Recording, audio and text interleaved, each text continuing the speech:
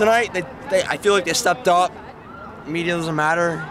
I see the potential in the team, the players they have, O'Reilly, Archie, Samsonov. I know he's injured, but Wall played a huge game tonight, and he's going to be a future Toronto Maple Leaf goalie, I believe. And the way he played tonight, we're going to get it going. We're going to be fired up. Fans have their backs, no matter what happens. We love them. Huge future ahead of them either way, but we got it. I feel it. We're gonna go. Absolutely. 2 games at home, we're good. I think this played with a little bit more aggression today. I think Wall played amazing. I know Sammy's been hurt, for the playoff stretch. So now that Wall's kind of healthy, he's getting adjusted.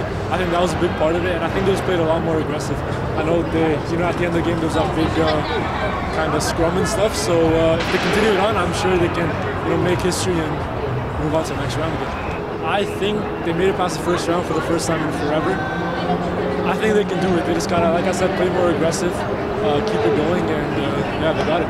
I definitely think we better work together as a team this time. I feel like there was a lot aggressive. Yeah, and that's what we need. And we're able to, if we want to keep going on past the rounds, we have to keep playing the same way we played this game. Because, in comparison to the games that we played before, no one was as aggressive as we were this game.